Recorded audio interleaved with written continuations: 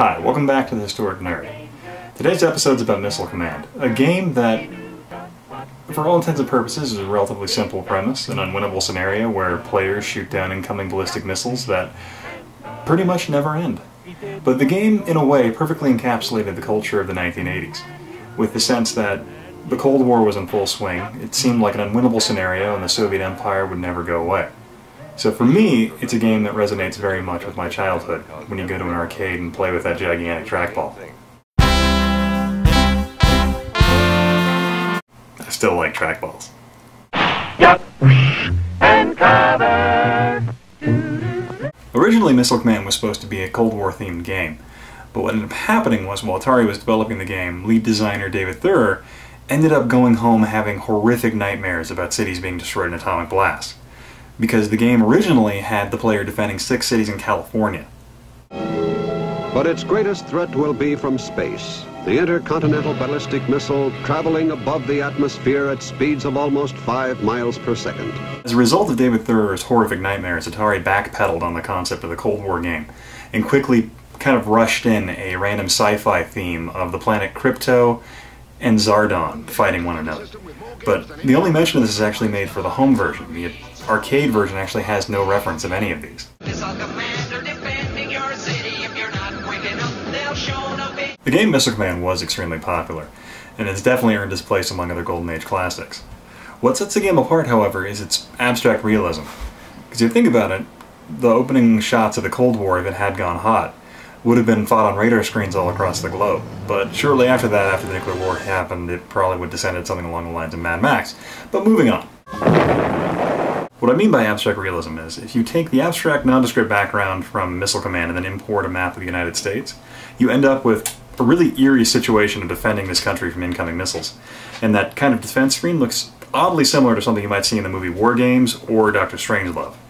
Atari Anonymous, my son Boris has a Missile Command problem. My mission in life is to save all of mankind. One thing that's always stood out in my mind when playing Missile Command is that when you fire a missile from your counter battery at an incoming enemy ICBM, your explosion is actually larger than the missile when it hits your city.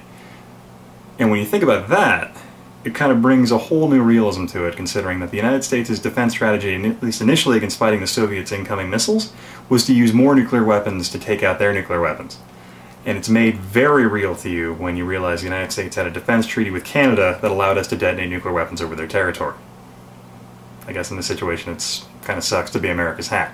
Called upon to produce a new missile to have a range more than 3 times greater than Ajax, and the ability to carry a nuclear warhead. What always surprised me about Missile Command was how much it actually got right. You remember those moments in the game when you'd have that one missile come in and then it would fragment and break into multiples? That's actually a real thing nuclear missiles do. Duck and cover. Fun fact about American and Soviet ICBMs. Even though you only see one rocket go aloft, you actually have on that single rocket about 10 to 20 warheads, capable of individually targeting separate cities. A rather terrifying thought, but it's also really surprising that Missile Command got it right, considering it was in the 80s before this information was even really public. I'll make it a little more random in my comparison of Missile Command to the actual Cold War. If you take a look at the actual number of warheads the United States and Soviet Union had, the United States was sitting around 2,100 deployable nuclear weapons during the Cold War, at least for parts of it. The number got a bit higher. And this is warheads capable of being loaded on ICBMs. The Soviets were about the same. And what's really interesting about this whole thing is that both countries decided to sign a treaty limiting the number of interceptor missiles they could use to just 100 a country. So the United States, taking this strategy rather poorly, decided that they would put all the missile interceptors randomly around the country, where the Soviets actually decided to put all of theirs around Moscow, making the plot to Moscow Metro 2033 actually possible, meaning that people could survive. And now, in the space age, a potential answer to the threat of the ICBM, Nike Zeus. But like I said, Missile Command does have its place among the 1980s classics. In a way, the game parallels the 1980s and the Cold War to its ultimate end that most people feared would happen. But thankfully cooler heads prevailed and the conflict never occurred. But interestingly enough, if an actual full-scale missile defense screen had been created, it actually probably would have prompted a war. Because if it had actually been a successful missile screen, both sides would have feared the balance of power shifting towards whoever had the better missile screen. So it's kind of a good thing that we didn't, because it probably would have made them scared that one side would strike the other. But luckily it didn't. Strange game. The only winning move is not to play.